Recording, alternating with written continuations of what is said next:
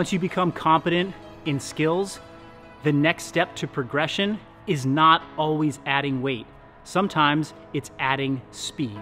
For this EMOM, I did body weight training, dips, pull-ups, and air squats.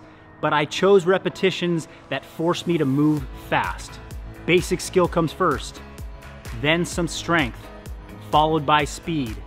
You put these movements together inside of a minute, you move quickly, you will put a lot of stress on the tissues and the joints, which also makes you get strong without having to load your body up. Body weight training every minute on the minute, give it a try.